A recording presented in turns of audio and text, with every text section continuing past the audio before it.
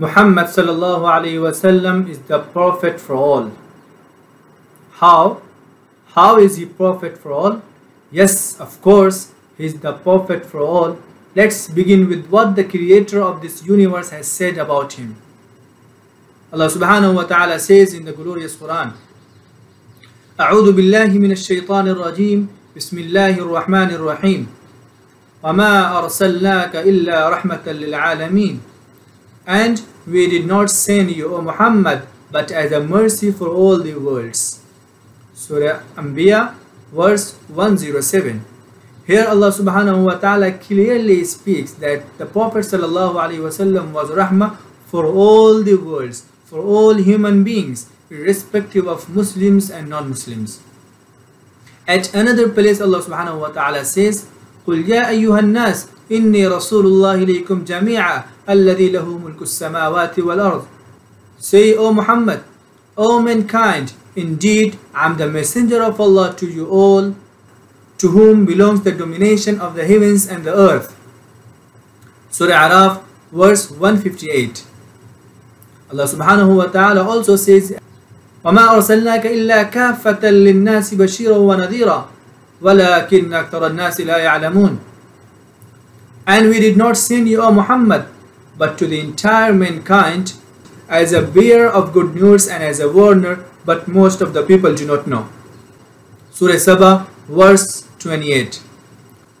At one place Allah subhanahu wa ta'ala says, تبارك الذي نزل الفرقان على عبده ليكون للعالمين نذيرا. Blessed is the one who has sent down the standard to his servant so that he may be a warner to the whole world. Surah Furqan, verse 1. The Prophet sallallahu alaihi wasallam also says about him, كان النبي يبعث إلى قومه خاصة وبعثت إلى الناس عامة.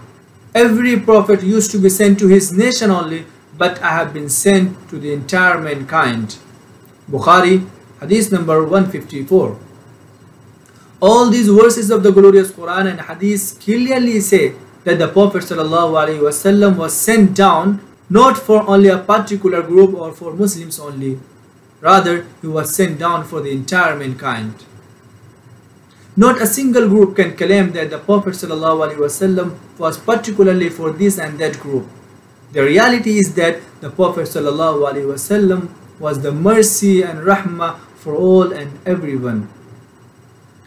It is interesting to understand that the Quran has mentioned the sun as sirajan wahaja, a burning lamp, whereas the Prophet ﷺ was mentioned as sirajan munira, an illuminating lamp. It means the light of coolness. As the rays of sun reach everywhere and every house, is the same way the cool light of the Prophet ﷺ is to reach everyone and everywhere.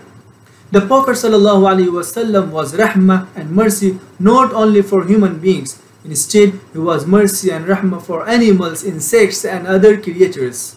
This is the reason that the Prophet ﷺ has forcefully asked his companion that not to mistreat animals.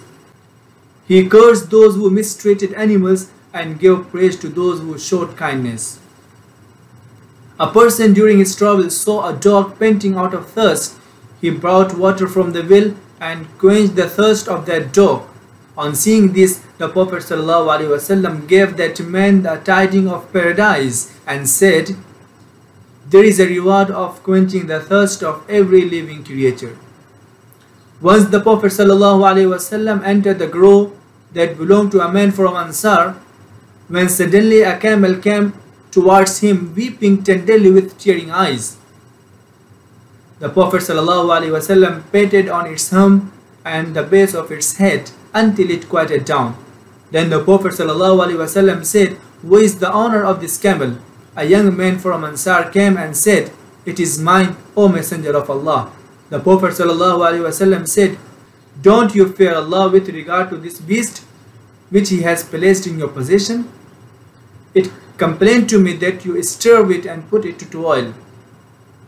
These examples make it obvious that the Prophet ﷺ and his mercy and rahmah were common for all human beings as well as for animals and creatures. May Allah Almighty give us tawfiq to follow the footprint of the Prophet sallallahu alaihi wasallam in every walk of life.